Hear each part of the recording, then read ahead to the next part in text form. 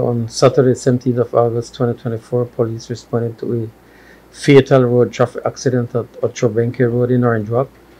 Upon arrival, they received information that a male person had been taken for medical treatment. They proceeded to the hospital where they found Fermin Lobo, 67 years, with severe injuries, and he succumbed to his injuries. Investigation is that he was riding a motorcycle when he collided with a tricycle, causing his fatal injuries.